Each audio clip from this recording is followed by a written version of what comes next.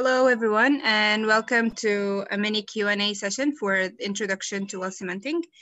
As you may know, we have had some technical problems last time, so as promised, we are actually broadcasting right now the Q&A.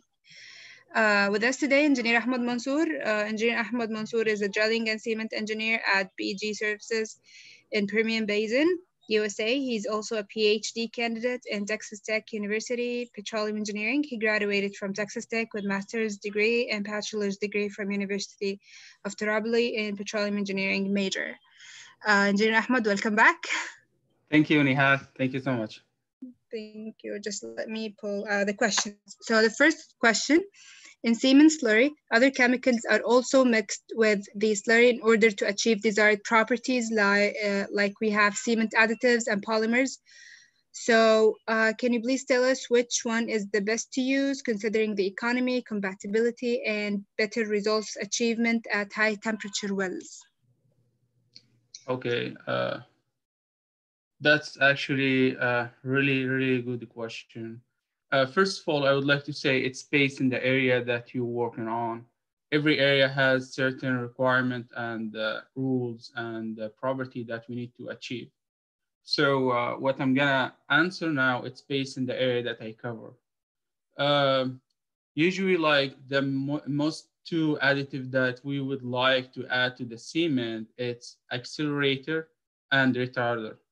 So accelerator is to short the bump time of the cement and retarder to extend the bump time of the cement. So if we're dealing with shallow cement job, which need like short time, we add accelerator, of course. And if we're dealing with long, deep cement well or oil well, we add retarder.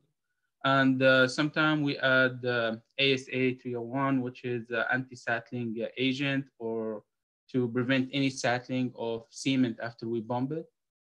And dispersant to reduce the friction pressure while we bomb the cement. Bonding agent to improve the bonding between cement and casing and cement and the formation. As well, we add fly ash to reduce the cost of the cement. So these are the most common additive that we use for cement. I believe this is like in United States and overseas as well. This is the most common additive in general. Great. So another question, what are the complications encountered in cementing and horizontal drilling? And can you also elaborate on that a bit? Because we received multiple questions on horizontal drilling and cementing job in these wells. Okay. The most common problem,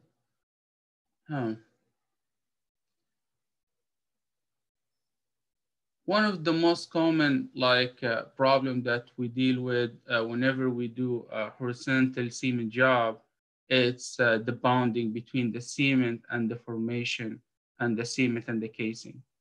As you may know, like after we done with the cement, the well completion team is gonna come over and start fracking the formation. So if you have bad bonding between the cement and the casing or cement and the formation, you will end up with communication between frac stage. And this is gonna lead to a big remedial job to close this communication channel between multi-stage frac. So this is one of the most common problem. It's to make sure that you have no channeling or no free water in your cement and horizontal lateral section. So whenever you're gonna do your frac job, you're not gonna encounter any problem and you're not gonna need to do any remedial job. Other than that, you need to be perfect whenever you do cement job for lateral section. What I mean perfect, this means there is no place for any mistake, whether like using the wrong additive or whether you're having like equipment issue, because one mistake in horizontal or lateral section which we call it critical job, could lead like to a big loss for the oil company, which here we're talking about around $4.5 million. Because if you do a mistake in vertical well, there is a lot of way to solve this problem by using a remedial job. But in horizontal section, we probably end up abandoning the well or drilling another horizontal section with the same vertical well. So yeah, that's the most two common problem. And Okay. that's Yeah, sure. Go ahead. yeah, that's it. That's it. Okay, perfect. So I have like a couple of basic questions, but we got these questions a lot too.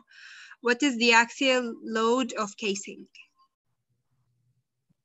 Axial load the casing. It's the stress that might apply by the fluid or the formation after we load after we run the casing. So that's why to prevent those stress on the casing, current and long-term stress, we pump the cement. So the cement is gonna isolate every kind, all the kind of pressure, stress from the formation and from the fluid on the casing. So that's why I mentioned that it's gonna support the casing in the long term. Okay, so another question, how can we determine the number of joints in the show track? This one, there is no determination for it. It's based on the drilling technique that the oil company are familiar with. As I mentioned, it's usually from 1 joint to 2 joint, which is from 40 feet to 90 feet, and sometimes it's 45 feet. As well, it's depend on what type of casing they already like the oil company arranged to buy or to use, and what kind of color, flat color they're gonna use. Are they gonna use flat color and flat shoe, or they're only gonna do like flat color and guide shoe? And sometimes the oil company they're gonna do wet shoe, so they don't need the flat color at all. So it's depend in the oil company what are they familiar with. There is no exactly rule of thumb how many joint, but as I mentioned, there is average number, which is 1 to 2 joints. Okay, so are there any special requirements for HT wells? Yeah, of course. Whenever you have high pressure, high temperature, the property of the chemical additive that you're going to use for cement is going to be definitely different. For example, if you are dealing with high brush temperature, which here talking about over than 210 Fahrenheit, you might need to use silica. If you are dealing with low temperature, you might end up using only neat cement, which is cement without any additive.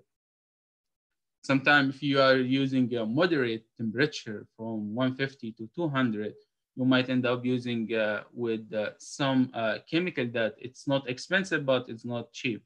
But whenever we have high temperature, high pressure, we will need to use more expensive chemical to achieve a property of cement and keep this property for long term after we pump the cement and start producing. Okay, what's the difference between the float collar and the float shoe? Okay, the float shoe, it's similar to for guide shoe, but it has valve. So the float shoe, it helps to guide the casing while we're running the casing inside the hole. As well, it has a valve, a one-way valve that allows the cement to go through it and not coming back to the casing. Flat collar, it's a valve that exists 1 to 2 joints above the flat shoe. It's kind of safety valve to prevent the cement from flowing back to the casing after we pump the cement. Okay, so why and in which cases we should do a conductor cementing job? We do conductor cement job if you know that the area that you're gonna start drilling the well on it, it's not really uh, consolidated. You expect to have some collapse, and this collapse could lead to the rig not to be stable while you're drilling. As I mentioned, like one time, one of the company that I work with them, they didn't drill a conductor, and looks like they are not familiar with that area. When they start drilling the surface casing, the rig collapsed because the ground under the rig was not stable. So that's why they do conductor. And usually the conductor, it's drilled not by oil rig. They drill it with another rig, very small rig. So that's why if you have unstable ground, you can drill conductor using another small rig to create a solid foundation whenever you're gonna uh, rig up your rig and start drilling surface casing. And as well, they Okay. use it for return for the mud whenever you start drilling your surface and intermediate. Okay, perfect. So last question, you already answered that on the day of the session, but just in case because of the technical problem and the voice, let's record it again. So can we rely only on the solidification time instead of compression test results in order to resume drilling? Okay, for this answer, or for this question, the UCA ultrasonic analysis, it's the main source for the compressive strength result, which give us indication to when we should start drilling and when we should start fracking the formation. For instance, in New Mexico here, you cannot start or continue or resume drilling unless you have a complete result for compressive strength, which is UCA. And usually we get it from the machine that they show in the presentation, ultrasonic analysis. But I'm not familiar, and I don't know about another technique to estimate to estimate the compressive strength for the cement. However, I would say this is the only technique that we use in oil and gas, which is ultrasonic analysis. Perfect. Thank you so much, Engineer Ahmed, for agreeing to come back and answer all the questions. Thank you so much for your time, and we wish you a great rest of the weekend because we interrupted yours. And for everyone else, we are resuming our sessions tomorrow, so see you tomorrow. Thank you so much, and have a good day. Thank you, Nihal. Thank you, Dr. Ahmed. Have a good day, guys. Thank you.